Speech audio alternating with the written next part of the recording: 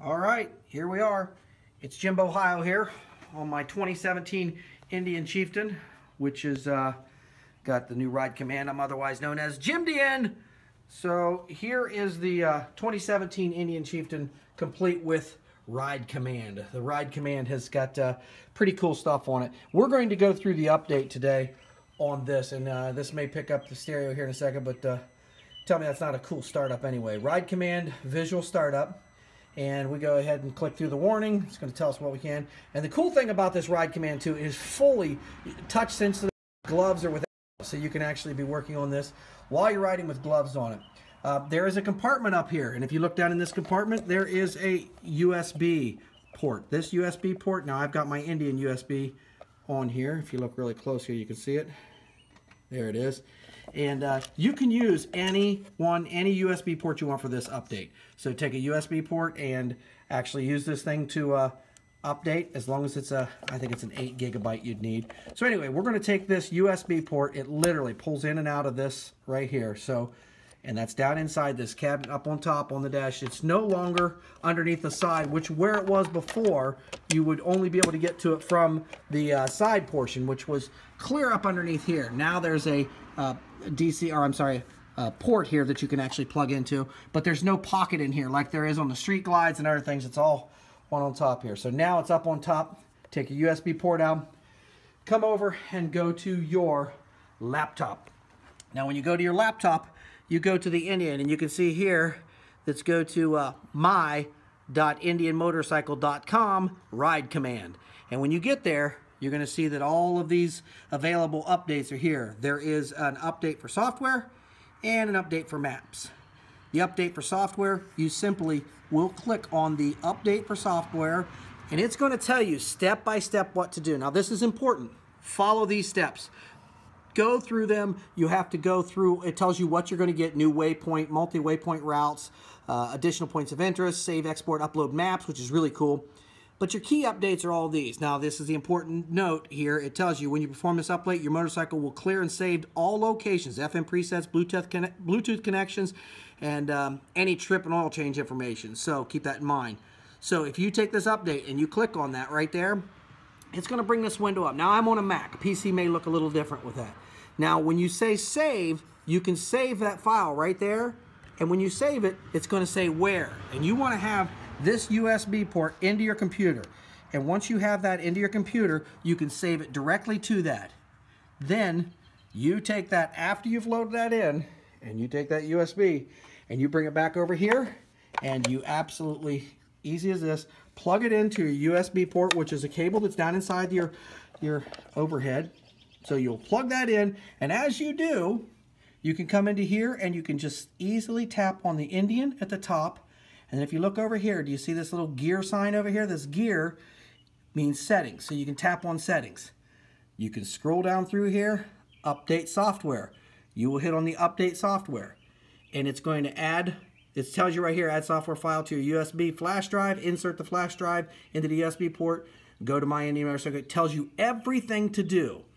You can actually go back if you don't want to be in that window. And you're going to see another one here, update maps. Don't do anything with that yet. Don't do anything with that yet. Update the software first. Go through the software update. It will automatically restart the window when you're done. And once it's done and restarts, then you can shut the bike off. Simply press your button, shut the bike off.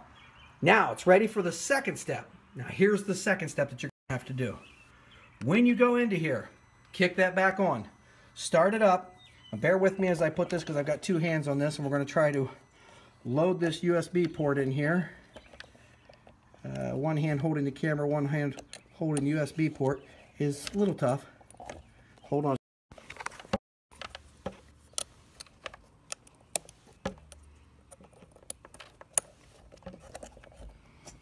Okay, we've got our USB port in.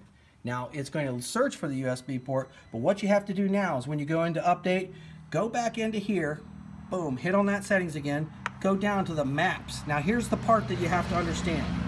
You're going to want to create a key. See this? It gives you all the steps. Create the key first. Do not download the map update on your website or anything. So in other words, remember when you're back here on this, don't download both of those on here. You will not need both of these updates at first. You only do this one first. Completely ignore the maps. Once you're done with this one, now you'll do that create key, and once you create key, it's going to put it on this USB jump drive.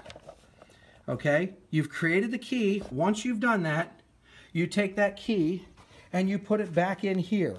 And once you put it back in your computer, and then you go to update maps, so we will come over here and you go update maps, it's going to tell you all these things. Now here's a PC and there's a Mac version.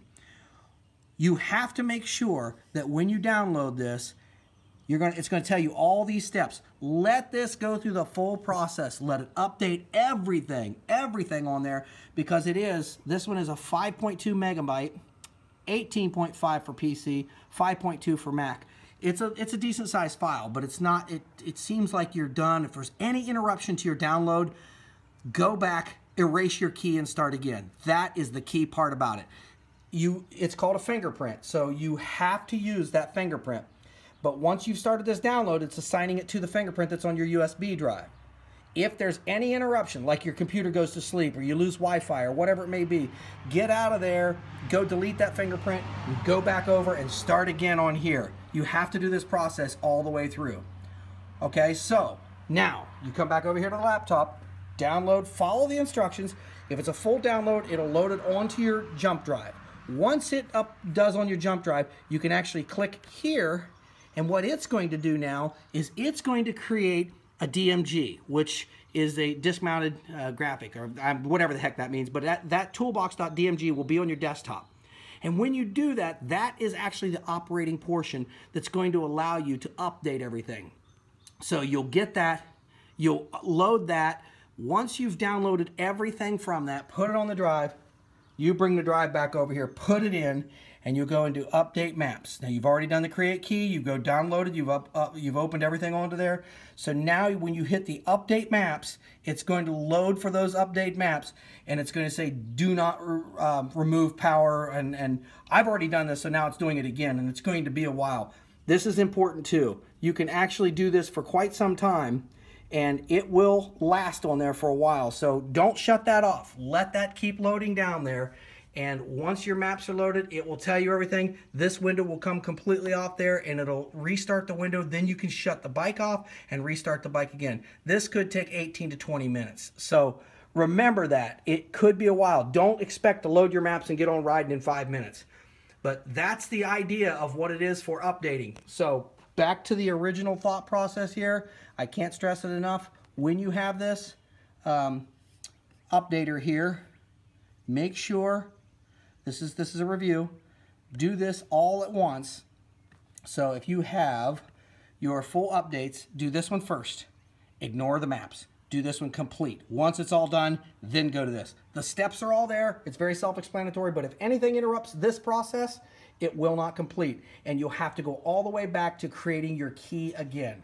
So there's my input from Ohio Jimbo on my 2017 Indian Chieftain.